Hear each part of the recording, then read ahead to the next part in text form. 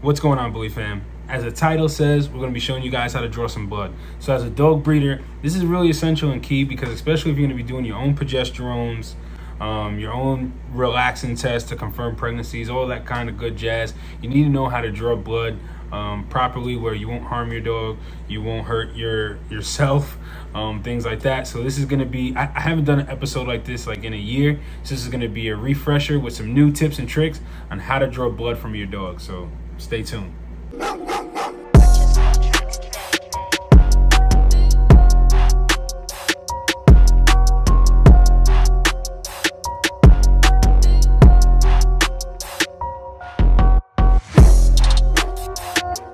What's going on, Bully fam? It's your boy, the educator, the scientist, Mr. Double Muscle Line Bulls, bringing you another episode of Breeders Hacks. So, as I was saying prior, being able to draw blood is humongous and key. I haven't done an episode like this in quite some time. So, I have some new tricks, some new tips, things like that will be able to help the average breeder be able to feel more confident being able to draw blood. So, let's get started. So before I actually get hands-on and start showing you guys step by step how to draw blood, there's a few things I want to go over with you guys which I think will help tremendously when starting to draw blood, because the way I was taught, I wasn't taught like with these things I'm about to show you guys right now. I was taught with, there was a dog in front of me, draw the blood.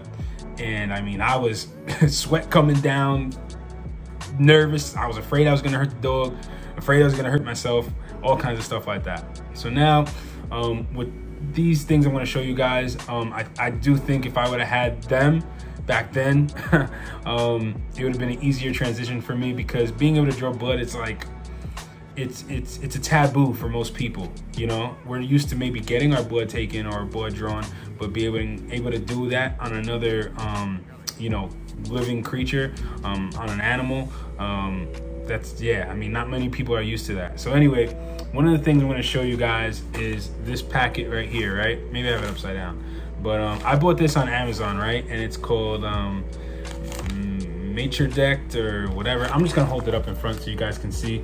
I'll put the link to where I got it down below in the description. But what's so cool about this is actually a test kit for being able to draw blood. Let me just show you guys what it is real quick so you guys can see.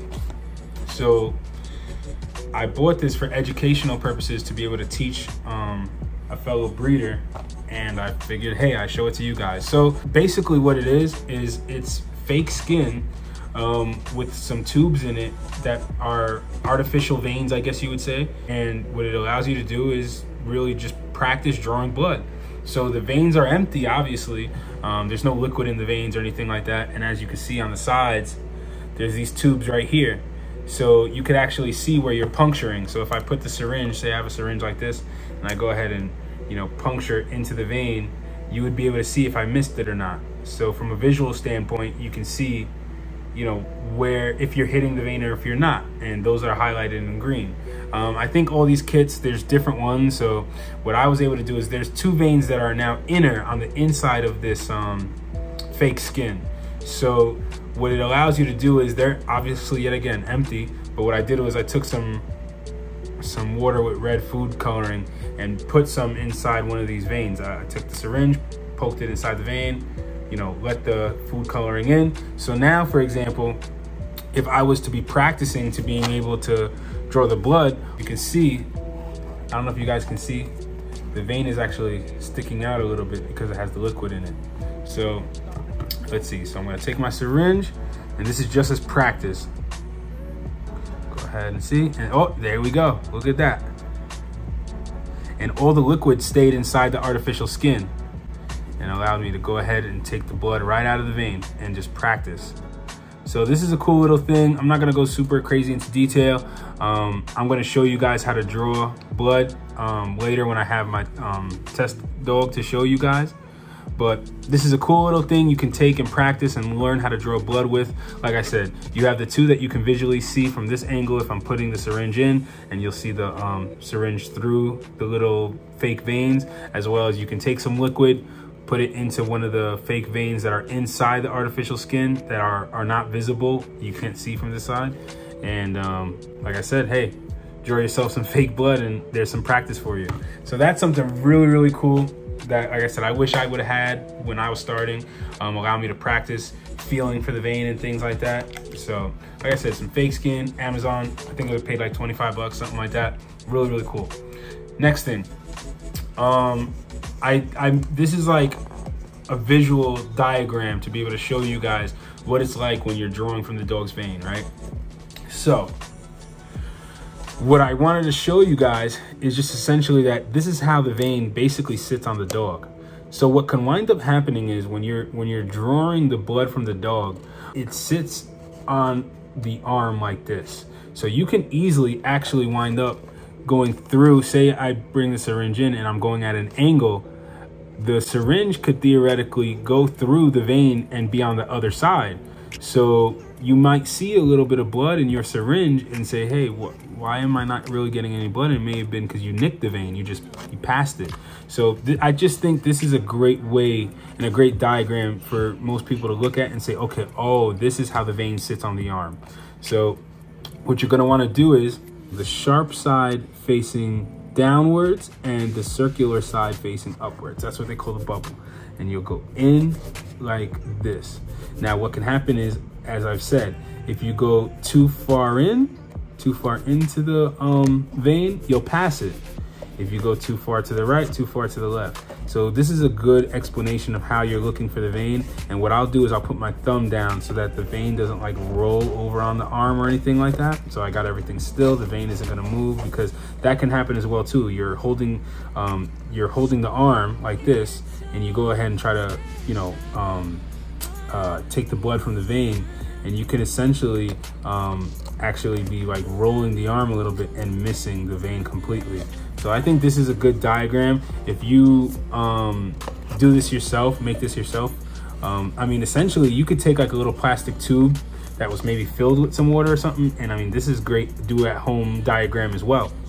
Like I said, bubble up, syringe, pointy side facing down, and you'll want to go at an angle, and that's how you'll go ahead and draw the blood from the vein.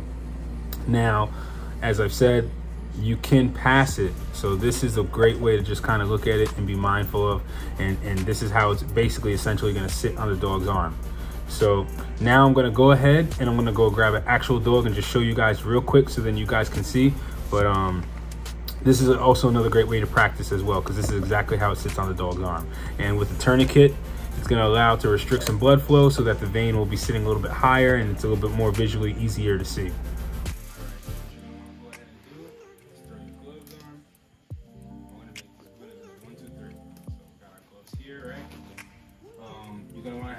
I like to have a spray on deck. I like having the wound spray on deck. This is the one that we use, the Vetericin or something like that. You can get on Amazon, and you're gonna want to have your syringes. So you'll go ahead, take a syringe out. Some of them already have the needles on them, some don't. So I'm just gonna go ahead, throw a syringe on like this, take the syringe and tighten it on the top so that it locks in. That's why they call it a lure lock. So we're gonna go ahead now, and we'll have also our tourniquet so that then it can kind of raise the vein for us. It stops a little bit, I believe, like the circulation, just so that it raises the vein high enough. So anyway, let's get started. Come here, Mercy. I have my older time female that she's just so easygoing. So it's gonna make this a 1, 2, 3 kind of thing. So if you come around actually and look at her arm. So as you can see, you're gonna grab her arm, right? You're gonna grab the dog's arm, and you're gonna like do a loop with the tourniquet around her arm. You're gonna wanna go as high up to where the elbow is as possible. And like I said, you just go up and over, pinch it kind of tight, and then take the piece that we went over with and bring it up under. And now it's almost as if we created a bow tie or something, because once we're done, we can pull this and it'll come right off. So now, as you can see, it's restraining a little bit of the vein, a little bit of the circulation, so that then now the vein is raised. So now what we're gonna wanna do, let me bring her closer.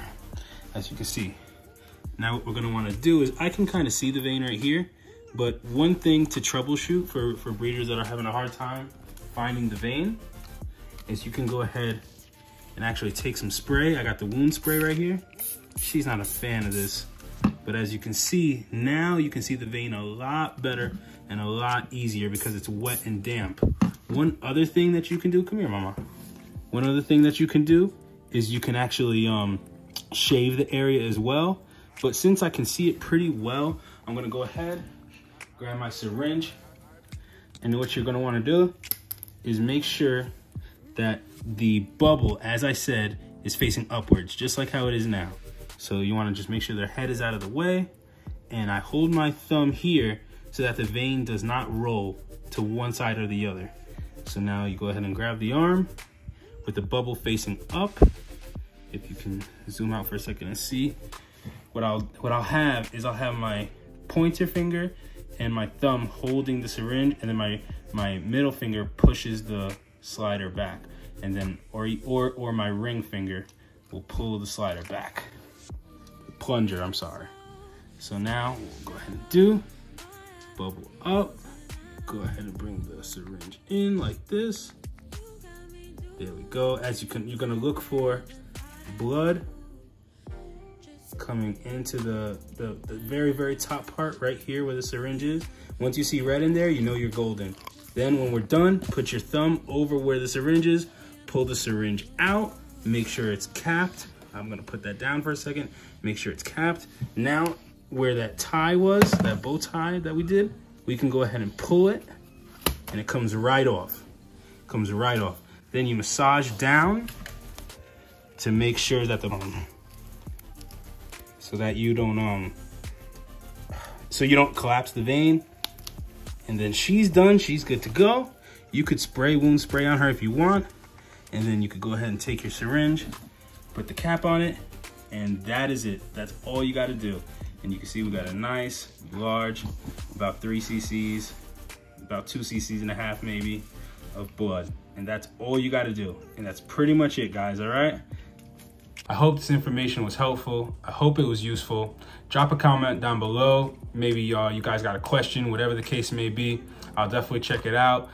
It'll definitely help us with bringing you guys another new episode based off of what you guys put in the comments down below.